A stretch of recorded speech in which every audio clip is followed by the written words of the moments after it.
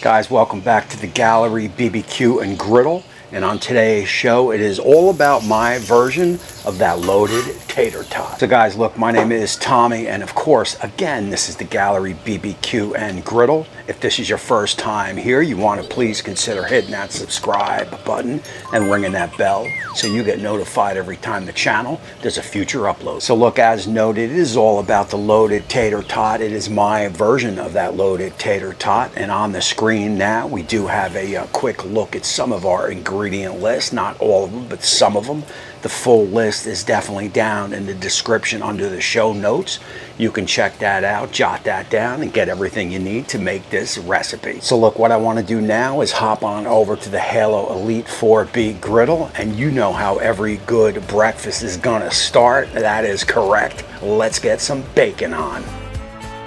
I've got everything pre-prepped. That is a half a package of bacon, and we got 1-inch cuts or so on that.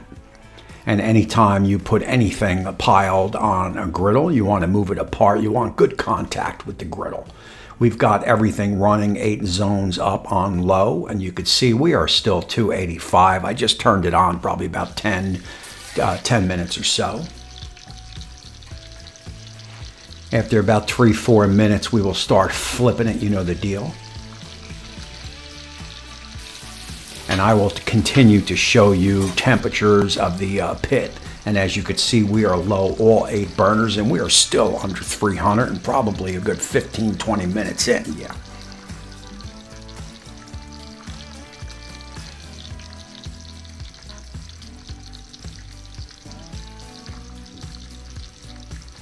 And that is the sound of bacon. Everybody wants to hear that. There is no doubt about it. And that bacon is looking good right there. So we will get that pushed on over to the side. And look, like I said in the last video, you always want to introduce that bacon first because you want to utilize that good old bacon grease. Now we've got some onions. These are leftover onions from some recent cooks. I've got a couple dabs of butter in with those onions. We will also get some oil down and get our tater tots on. Yeah. And again, anytime you introduce a pile of food to the griddle, you want good contact. So you want to move everything around, spread everything out.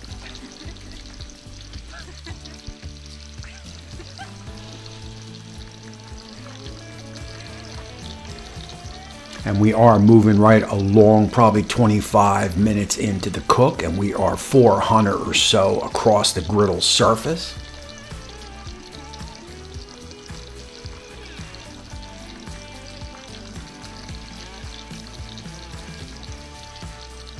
At this point, what I am going to do is I am going to join together that bacon with those onions. Oh, yeah.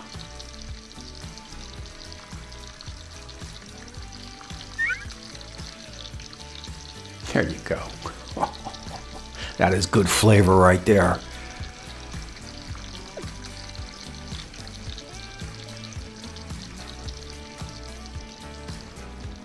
And there is Pitmaster Molly. She is kind of just taking it easy. Oh, yeah. She never works too hard. At this point, let's get our bacon and onions removed to a paper plate. That is a paper toweled plate. And we will move our tater tots center stage, center of the griddle. Yeah.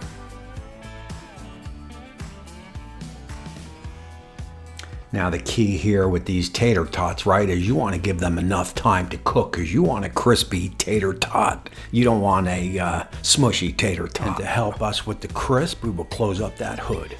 Alrighty guys, look, so as you can see, I have closed the hood. I've got all 8 zones lit, and we are on low on all 8 zones. Now look, as far as I know, the Halo Griddle is the only one certified to cook with the hood closed. So that's what we are doing here now. And I thoroughly, I know the temperature is going to rise. That is what I want because I do want to brown my tater tots. When I open the hood, I will get a reading, and I expect it to be close or into that 500 range. We will see, and then we will go from there. Hood closed, pit on low, 8 zones lit, and we're probably up and going for over a half hour. And we are only in that 420 or so range. A little bit thicker there in the back. I would say we are looking pretty good. We will give these tater tots a quick turn.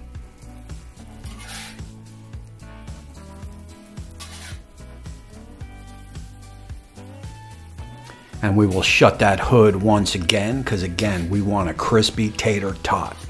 Oh yeah.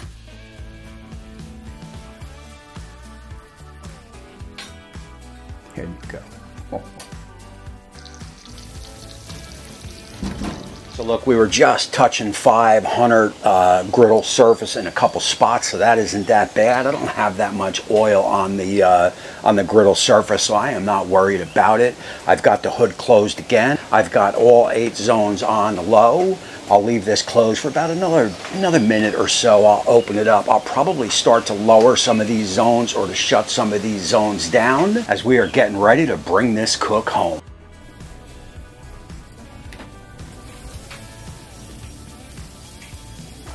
So look, we are moving on over to that time where we are going to start jacking up these tater tots. As we give another quick temperature check, no problem there. We will get our bacon and also our onions down into the tater tots. At that point, for a little added flavor, I got a little bit of garlic down. I got some jalapeños sliced down.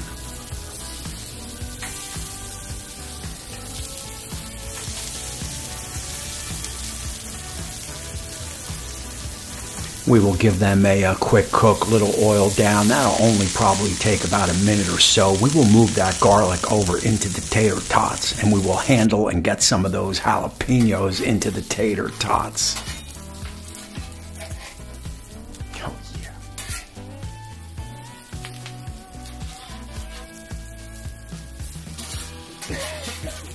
There you go. And I gotta tell you, man, the jalapeños on the griddle is putting that spicy smoke in the air, and I am breathing it in, and I can definitely feel it. And as you can see, our tater tots are nice and browned. That is crispiness. We will incorporate all that goodness together. I will start to form a manageable tater tot pile. That is tater tot pile. Now I will get half of those jalapeños and I will lay them out on top of the tater tots. I've got a little trick up my sleeve to remove those tater tots off the griddle and onto the board, so you're going to stay tuned for that. The rest of those jalapeños I will get on the side, and now it is time to start cheesing them up.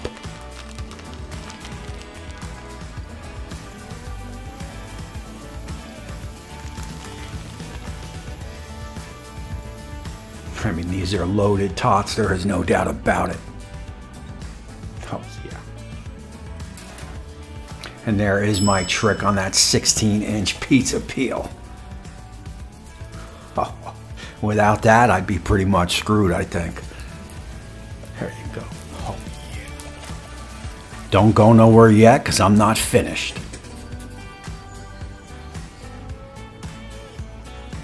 Every loaded tater tot is going to need some sunny side up eggs down.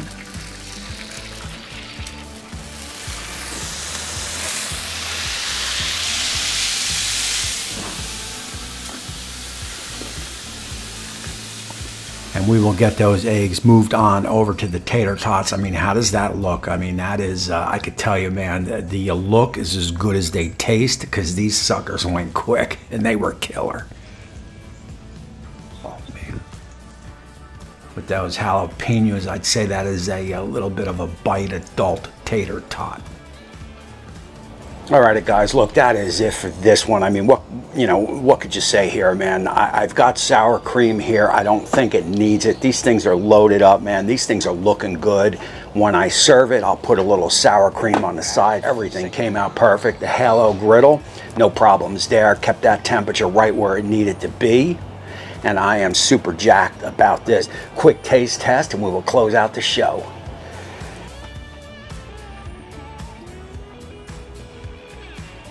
You know, I am going to grab some crispy cheese right there, and cheers. Wow. Yeah, they're as good as they look. There is no doubt about it. And I didn't even get into the center part here with the cheese. And of course, we got some jalapeños scattered around just to kick it up a little bit. And that is going to close out this show here. Again, man, I appreciate you all for watching. My name is Tommy. And of course, this is the Gallery BBQ and Griddle. And it is going to be plenty of griddle, that is for sure. So you're going to want to hit that subscribe button and ring that bell, because you're not going to want to miss what I got coming up. And trust me, man, I got some good stuff coming up. So that is it. That is going to close. It is hotter than hot out here. And until next time, we will see you soon.